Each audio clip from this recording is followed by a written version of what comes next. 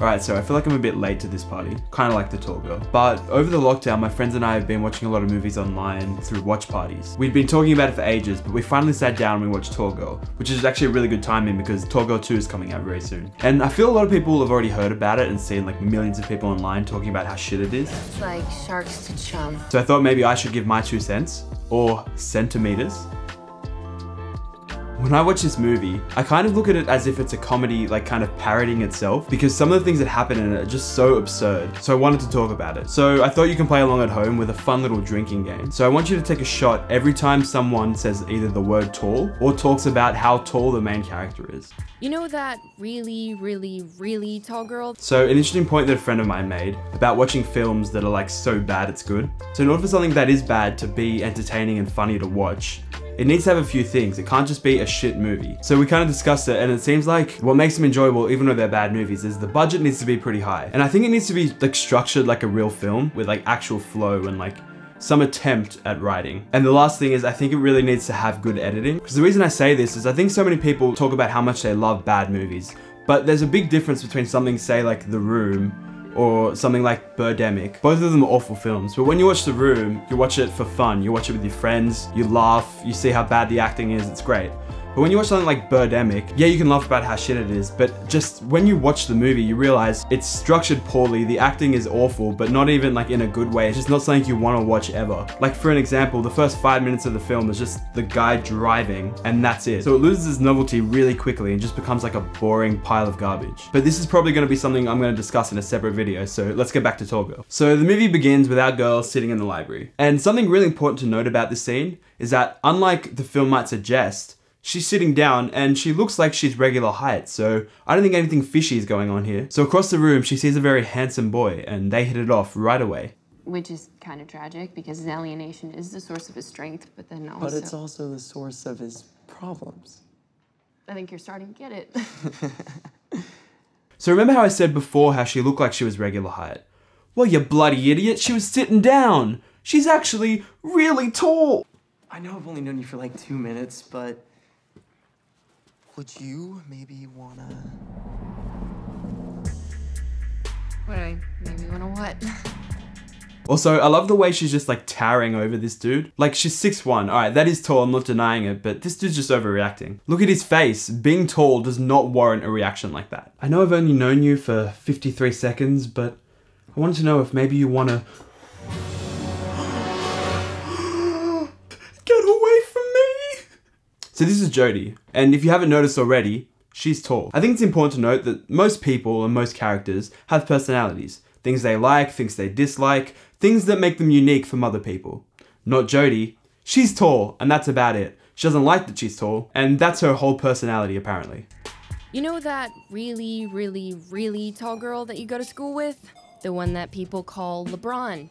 Skyscraper, Daddy Longlegs. Oh yeah, that really tall girl, the one they call 3 kids disguised in a trench coat. All this fuss over someone that's 6'1". So I guess the social equivalent to a tall girl would be a short boy, right? And I'm a bit under the average height, I'm only 5'7", so technically I'm a short boy. But I don't go around calling myself elf man or baby legs, but maybe I should. Also, everyone at our high school only knows one joke, and it's not even a good one. Well, how's the weather up there? How's the weather up there? How's the weather up there? You think your life is hard? I'm a high school junior wearing size 13 Nikes. Men's size 13 Nikes.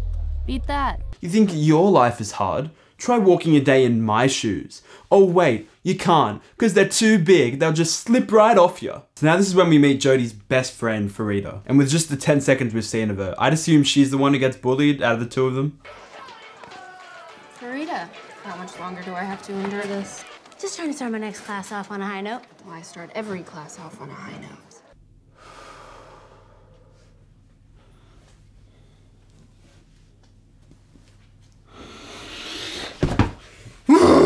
So then we're introduced to Harper, Jodie's older sister. Just as a quick side note, I think Jodie might want to sleep with her sister. This is my super hot older sister, Harper. It's perfect. You're perfect. I'm ready to go all the way. But Harper isn't as perfect and hot as Jodie says she is. She has allergies, so she's basically a troll. She got Grandpa Larry's allergies. At least she didn't get Grandpa Joe's paralysis. So now this is when we meet Jodie's parents, and she's sitting down for dinner with them. And I know this may come as a shock to you, but they're going to be talking about, drum roll, Jodie's height. Fine. You feeling okay? Like, no headaches, irregular heartbeats, or unexplainable Dad, rash? I know that you live with this constant fear that I'm just gonna keep growing and growing until all of my vital organs explode. But really, if I was gonna have any major health problems, I think I would have had them by now. Okay, so I lied about being tall as the only personality trait Jodie has. She's also really good at piano, but she's like kind of arrogant about how good she is. Why don't you play anymore? Is it joint pain? When you're good at something, other people tend to want to watch you do it, and I don't need to give people another reason to look at me. Okay, so now it's the next day at school, and we're introduced to Jodie's other best friend, Jack Dunkelman. This is Jack Dunkelman. And you may be asking, why is he carrying his books in a milk crate? Well, I've been friends with him for years, and that's still a mystery to me. What's even more of a mystery is why he's crazy about someone twice his size. Good morning. Hi. So David Blaine called me? You'll never believe it. He just wants to know when you and I are gonna make magic together. Guy Fieri called, and he wants to know when you and I are going to be visiting Flavortown. Also, walking around with a crate like that looks like it's one of those guys at the theater who sells Choc Tops. Choc Top here!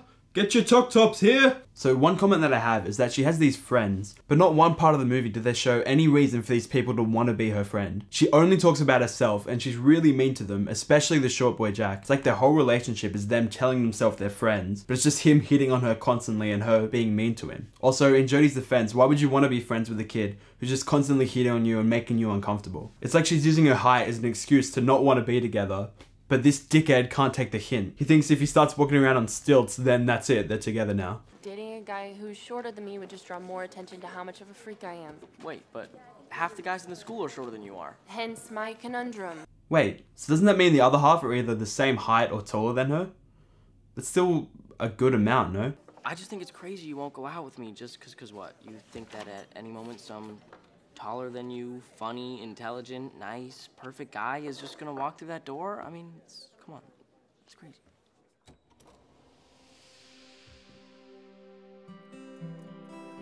Okay, so now we get to meet Stig, a beautiful blonde boy from Sweden. Is this the first time we get to see the Stig without his mask on? Hey, okay. Yeah, okay, the guy is decent looking. Yeah, that's, that's obvious, but, you don't know him. He's probably dumb as a...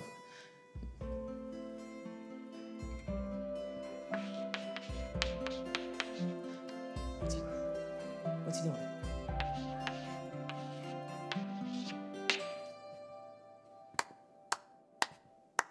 Okay.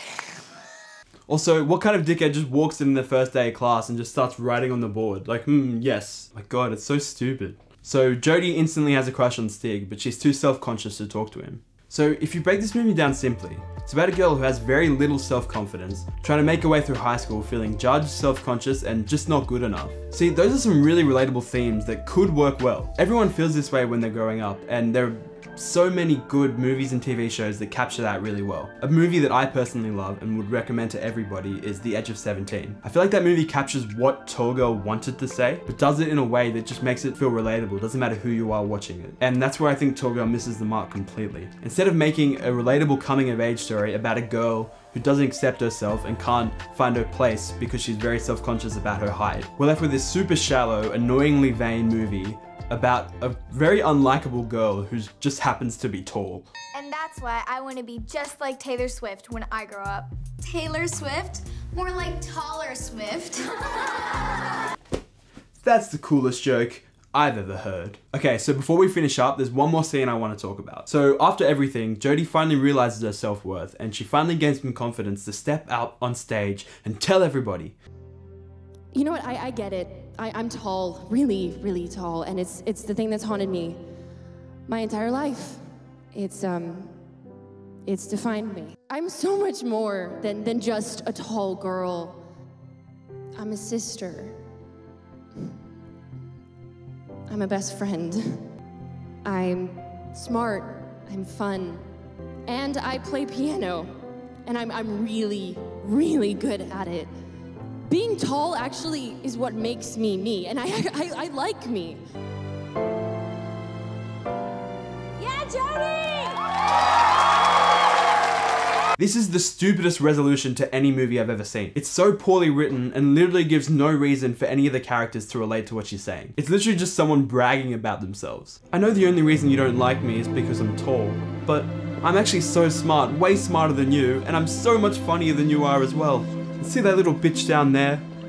I'm the best friend she could ever ask for. She's so lucky to have me. So I think it goes without saying that this movie isn't great.